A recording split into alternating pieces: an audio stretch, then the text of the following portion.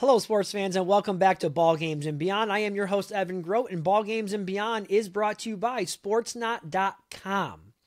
Now, please do me a favor, go out there and subscribe and follow to the Sportsnaut YouTube channel. Make sure you do that and click the notifications bell as well. We put all kinds of new content up on the YouTube channel for you guys, so make sure you're checking that all out. And if you want to listen to the audio form of Ball Games and Beyond, you can do that by heading over to your favorite podcasting platform, searching Ball Games and Beyond, and you'll be able to find it there. And don't be afraid to leave me a 5-star review and rating if you don't mind. And again, if you're looking to follow more of my content, just some of my general thoughts on sports, I like to put them out there. You may not always agree, but I put them out there. You can do that over at X, and you can follow me on X at egroat5. Now, for this week's show, again, last week we talked about golf. We talked about Scottie Scheffler and his dominance of late winning at the Masters. He won again this past weekend at the RBC Heritage Tournament. What a run he is on right now, winning 4 of his last 5 tournaments. He's red hot right now. Another topic that I was thinking about going with this week is the NFL Draft. I'm actually not going to talk draft this week on the show, but if you're looking for draft content, we've got plenty of that for you available at sportsnaut.com. So head over there to get your fill of NFL draft content. What we're going to focus on this week on Ball Games and Beyond is the NBA. The playoffs are now underway, and what I want to do is I want us to focus on one team specifically, and that is the Boston Celtics. They are in search of their first title since 2008, championship number 18, which would put them alone at the top of the championship standings. Right now, they're currently tied with the Los Angeles Lakers at championship 17. We'll see if the Celtics can get it done this year. To me, and this is the question I want to put out there to you guys, in my opinion, this is a championship or bust season for the Boston Celtics. This is a very prideful organization who's had a lot of success, a very, very rich history with all the championships that they have won, with all the great talent that they have had come through that franchise. Anything less than a championship to me would be a major, major disappointment. Now, we're going to be joined by our guest this week in just a few minutes, Gary Washburn. Now, Gary covers the NBA for the Boston Globe, but we're going to talk to him specifically about the Celtics because he is located there in Boston. He has a really good pulse on the Boston sports fan and what's going on with the Celtics.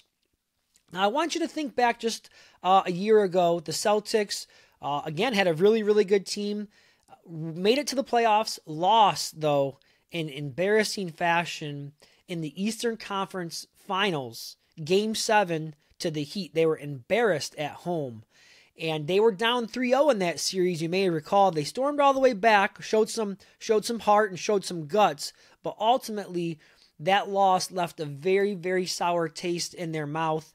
And think back just 2 years ago, actually, go back a little further, they made it to the NBA Finals where they lost to the Golden State Warriors. So this team has been very, very close.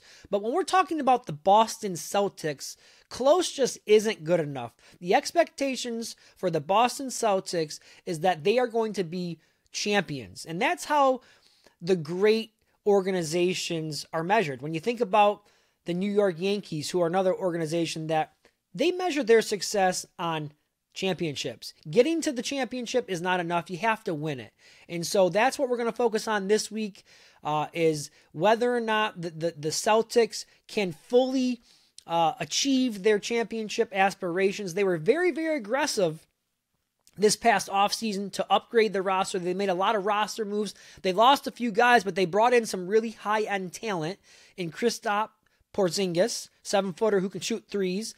They brought in point guard Drew Holiday, who has championship DNA from his time with the Bucks. He's a defensive specialist. This was an already really good team, and they took it to a whole nother level this year, winning 64 games in the regular season. They easily won their division and are the number 1 seed in the Eastern Conference. Can they seal the deal and get it done by winning championship number 18. We'll discuss that and more coming up next on Ball Games and Beyond with our guest, NBA writer from the Boston Globe, Gary Washburn. Don't go anywhere. Welcome back now to Ball Games and Beyond, and it is time now to welcome in our guest from the Boston Globe. Gary Washburn is joining us here on the show. He covers the NBA very closely for the Globe, and we're going to ask him about the Boston Celtics and their championship aspirations this season as the playoffs are now underway. I know it's a very busy time for you, Gary, so we appreciate you making a few minutes for us, and welcome to the show. Oh, good to be here. All right, Gary, let's jump right into it. Celtics Heat Game 2 is set for Wednesday night. The Celtics already off to a 1-0 series lead after they won in very convincing fashion the other night. They shot the lights out from three-point range, making 22 out of 49 attempts, and that's been kind of the recipe for them all season long. I think the series lost a bit of its juice when we found out that Jimmy Butler wasn't going to be available to play. I don't think there's much that the Heat can do. I don't think this series is going to go very far. But I just want to get some of your thoughts on this Heat-Celtics series and if there's anything that the Heat can do to try to slow down this Celtics ball club right now. Yeah, it's going to be difficult. They're short of, obviously, a lot of personnel when you not only mention Jimmy Butler, but Terry Rozier and then Duncan Robinson, I don't think is near 100% at all. So they're relying on guys like Nikola Jovic, Jaime Jaquez Jr., a rookie, Haywood Highsmith, guys that have had strong seasons for them in terms of being complementary players, but not primary players. So the firepower just isn't there. And now you're leaving the primary scoring option to Tyler Hero, who can be really good when he's on, but also can be wildly inconsistent. And so they're not a real volume three-point shooting team, and they're playing one, and that makes it difficult because you got to match 3 for 3 at times unless the Celtics go into a real three-point shooting skid, have trouble scoring, and then, you can make it an uglier game, 105, 104, that type of game, 99, 96, like some of the other playoff games we've seen around the league. But the Celtics, the number 2 offense in the league, number 1 three-point shooting team in the league, so it makes it difficult. So I think the Heat are just going to have to, A, take more threes and hope that they get hot, B, hope for a cold night from the Celtics, and C, just hope that they're off their game physically, mentally, in terms of the physicality of it, arguing with officials, maybe some altercations and some tough plays. I know there's a couple of tough plays in Game 1, especially the Caleb Martin foul on Jayson Tatum. You're going to have to unnerve the Celtics. And I don't know if the Heat can do that 4 times. I think they can maybe do that once. But this is a key game for the Celtics. You don't want to go back to Miami with any momentum for the Heat and go back 2 games in Miami and know that you got to probably split those and then suddenly it's a best of 3 or anything like that. Like, you want to knock this team out. So the focus for the Celtics should be to adjust to any of Miami's adjustments, because we all know that Miami's going to be better than they were in Game 1. Yeah, you mentioned the three-point shooting by the Celtics, and one of the things that I heard Eric Spoelstra talk about the other day was that they need to do a better job of limiting the three-point attempts by the Celtics, and they need to increase the volume of their three-point shooting attempts. And, that, again, I mentioned that's been the recipe for the Celtics all year long, is to kind of live and die by the three-point. Do you think they're a little too reliant on the three-point shot? I saw an interesting stat here that I want to share with you guys. In Boston's 64 wins this season, they shot 40.6% from three-point range compared to just 32.4% in their 18 losses. So there is a correlation there, obviously, between when they shoot the ball really well. Do you think that's a recipe that could be trouble for them? I mean, over the course of a long 82-game season, that philosophy has worked. But in these shorter series where the games are more intense, you're going to see better defenses. Do you think that's something that could possibly hamper the Celtics? Yeah, it could be an issue. I don't know if it's this series, but down the road, I think it's not only the percentage, but the volume. The question is, are the Celtics just consumed with taking threes? Or they can win games when they have off nights from three. And I think it's pretty normal that a team shoots less percentage from the field in losses than wins. I mean, I don't think that's a huge, mind-blowing stat, but I also think it does let you know that when the Celtics are not accurate from the three-point line, they can be more vulnerable and beatable. And the question is, are they taking 50 and they're only hitting, 15? Or are they taking 30 and they're hitting 10, but they're also scoring from the 2-point line. They're also getting to the free throw line. They can be still a very quality team when they're not efficient from the 3-point line, when they rely on Tatum to penetrate or shoot from the 2. Same with Jaylen Brown. Kristaps Porzingis get to the free throw line. Derek White hitting that floater. They have 2-point makers, but they also have very good 3-point shooters if you include Sam Hauser or Peyton Pritchard. Tatum's been a little inconsistent. And that's the point the Celtics also have to probably focus on here, is that Tatum was 1 for 8 from 3, and they did not play their A game in game 1. It sounded like they did, 114-94, up 34, but Jaylen Brown had 17 points and Tatum had 23. And their average together is, I think, 52, something like that. So they both scored below their season average. They got help from the bench, but it wasn't as if you got A-game Tatum and A-game Brown and they just destroyed the Heat. Both those guys can be better, especially Tatum, obviously missing 7 of his 8 3-point shots. When he gets going, they're almost unbeatable because he's been inconsistent this year from the 3. But I also think they can do other things besides shooting the 3. The key to Boston is the amount, the attempts, and the situations when they shoot threes, when they're behind. Are they shooting pull-up threes? Are they shooting early shot clock threes? Are they shooting threes when, from a guy who just isn't hot? And he's open, so he shoots it. But if they get the ball movement going, the situation, they're really hard to beat shooting that 3 because they can create so many open opportunities. So that is something to look out for in terms of their 3-point percentage. But they've got to figure out, and they have this season, other ways to win when they're not shooting the 3. Yeah. In sports, there are certain organizations, and I can think of a few. I can think of the Yankees in Major League Baseball, the Dallas Cowboys in football. And I think that the Celtics fit this criteria in the NBA. There's certain organizations that measure their success solely on winning a championship. And I think that is the case that we're dealing with the Celtics right now. Their season ended on a very sour note last year, losing at home Game 7 in the Eastern Conference Finals. They were very aggressive to go out there and bring in Porzingis and Holiday to an already really good team. What I'm saying is, to me, this season has shaped up, and now that we're in the playoffs, after a 64-win season, this has shaped up to be a championship or bust season for the Celtics. What's your take on that? Yeah, that's what they have shot for the last several years. They've been to a finals. They lost in 22. They've been to 5 Eastern Conference Finals, lost to Miami twice, and then a couple to LeBron and those guys back in the late 2010. So they have proven capable, but they just haven't gotten over the hump. And I just think that they knew after last year's Eastern Conference Finals, because if you look at what Denver did to Miami and beats them in 5, and it was just like Denver was a better team than Boston. And I think the Celtics looked at that and said, we see what the Nuggets did to Miami, and this team beat us in 7.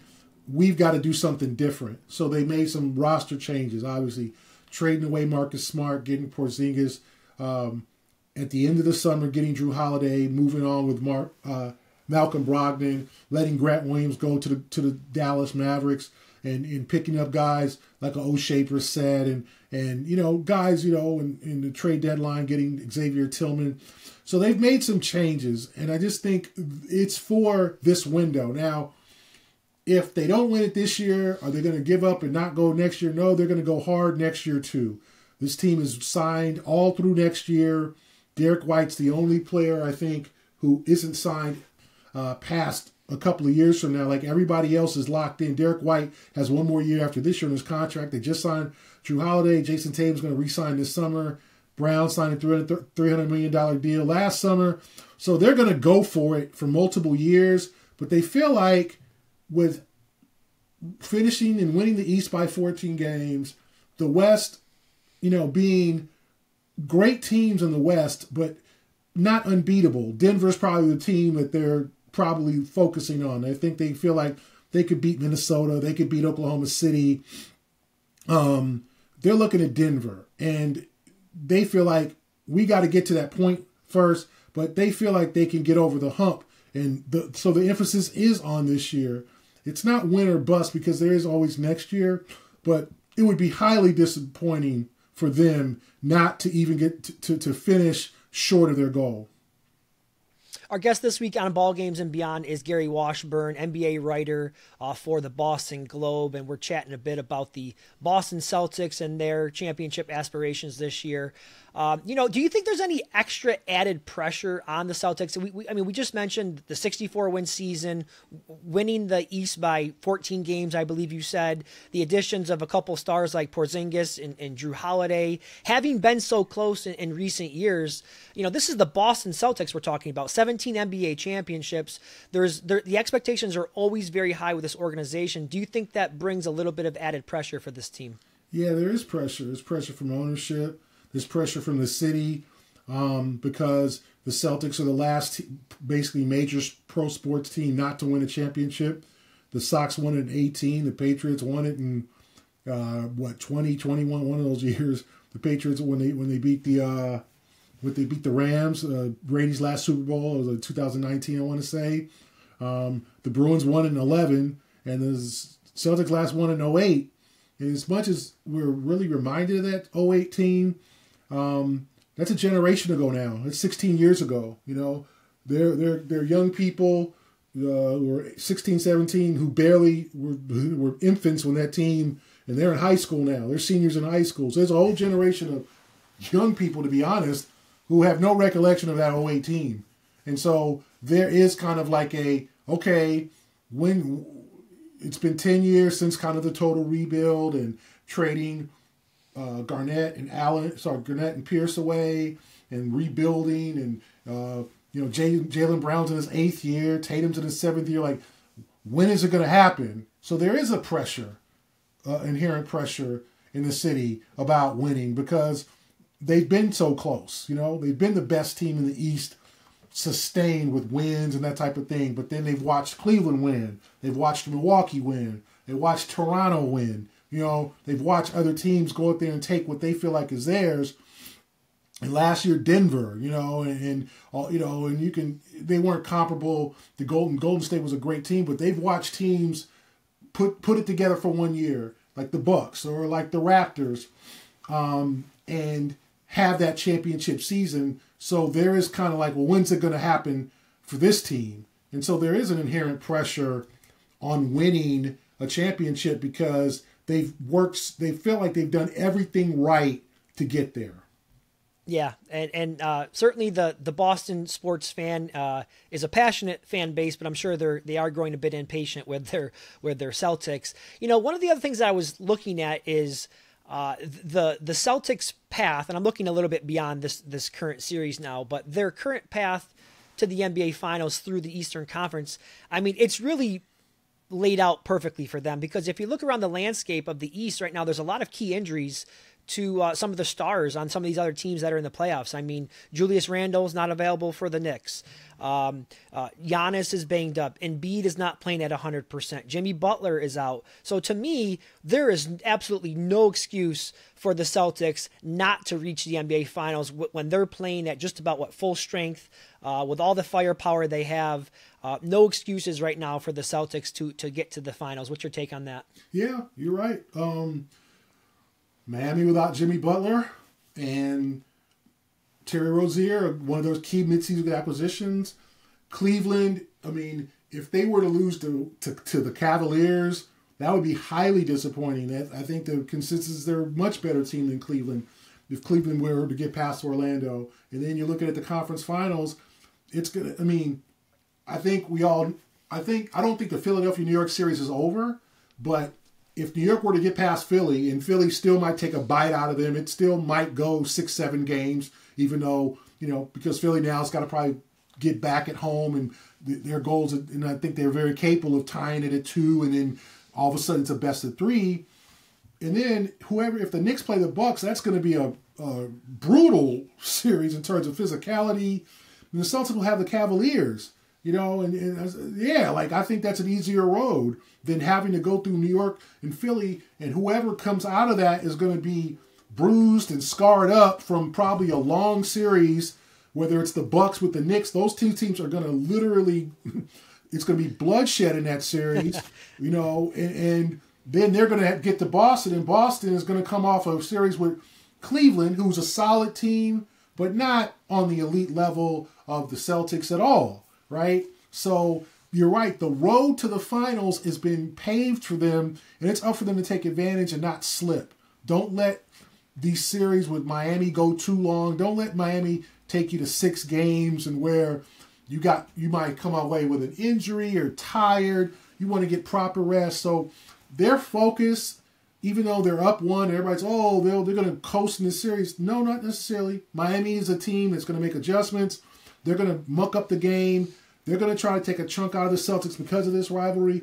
You got to make your job easier with this, as the Celtics. Get through this series, get some rest up, get ready for Cleveland's big men and Donovan Mitchell and Darius Garland and those guys, and then get to the finals, and then the opponent is probably beat up too, and you have probably the advantage. So it's there.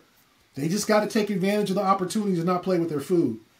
Absolutely. Well said there. Just a final question I have for you here. And again, we're kind of looking ahead here, but we'll have a little fun with it. Does it seem like, and if I'm wrong, you can tell me who you think is going to be there. Does it seem like we're setting up for a Boston-Denver collision course in the NBA Finals?